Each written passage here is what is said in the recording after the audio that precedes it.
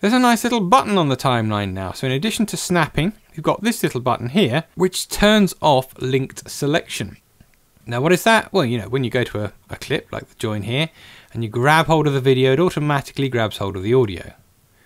Grab hold of that, it grabs hold of both, because the audio and the video are linked. Now you can temporarily override it by holding down on the Alt key and grabbing, and then you could just do the video or just do the audio. For years and years I've done that. If I just want to trim the audio or video of a linked clip, I've just held down an Alt and then clicked. Well, now we've got this button. If you turn that off, when you go to a clip, it just selects the audio or it just selects the video, and it stays like that till you turn it back on again. Again, nice little addition. Another interesting one we've got is this little thing at the end. Now I'm going to make up a new sequence, and I'm going to go and find this sequence in the bin. It's just there, but if I didn't know where it was, I could right click on the tab and say reveal sequence in project, which then highlights the clip for me. I would now want to take this sequence and nest it in another sequence. Well, if you do that, you've got two options. With this thing on, you grab it, you drag it, you drop it, it becomes a sequence inside of a sequence.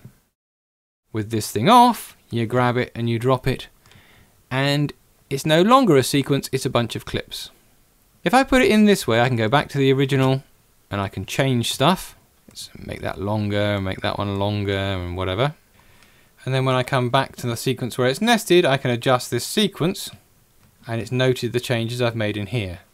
If I throw it in this way, it becomes a bunch of clips which are completely separate to what's in sequence 2. So if I start to trim this lot, it doesn't affect what's on sequence 2. There are times when I want to use both of those, which is why it's nice we've got a button for it.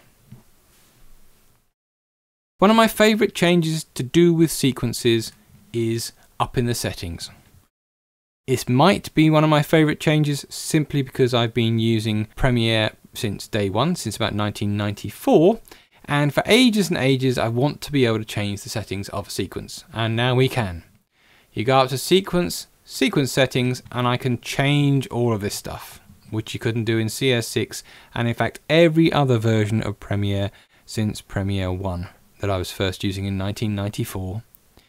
And I gave a little shout for joy when I saw that turn up. Yeah, in CS6, if you got the sequence settings wrong, you just started a new sequence with the right settings and copied and pasted everything from it. So it's not that huge, it's just actually quite nice to be able to do it. But it does mean I can change all sorts of stuff. The only thing you can't change on the sequence side, you can change everything to do with the video, but what you can't do is change the audio master track. When you make up a new sequence, you got all sorts of different settings which define the video settings and the audio settings. Now on the audio settings, they actually say how many tracks do you want to start with, and you can add more tracks in and take more tracks off. But what you can't change is this. And this is the masked audio track. It's the one at the bottom that you very, very rarely fiddle with.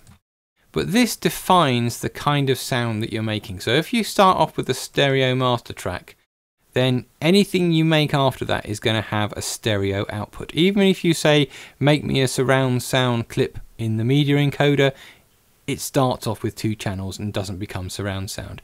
If you want to edit surround sound, that has got to start off as a 5.1 track. You want 16 channels of audio, then you choose a multi-channel thing and you type in how many tracks you want. You notice you can go up to 32 audio tracks in a sequence now. This you can't change afterwards. So imagine I'd actually started off my edit and I say, oh blast, I really wish I was editing this in surround sound. You'd actually just have to make up a new sequence, choose the kind of setting, but then go to the audio tracks and say, let me make a surround sound master track. Then go back to the original, copy everything, and then paste it onto the new one. If I go to the audio track mixer, you notice I have surround sound doobries, so I can fly stuff around in surround sound. So you can't change everything through the sequence settings, but you can change a lot of stuff. I actually do use that quite a lot. If I'm doing an edit which is interlaced and I'd like to see what it's like as progressive, I'll simply pop up there and change the settings, and suddenly it'll become progressive.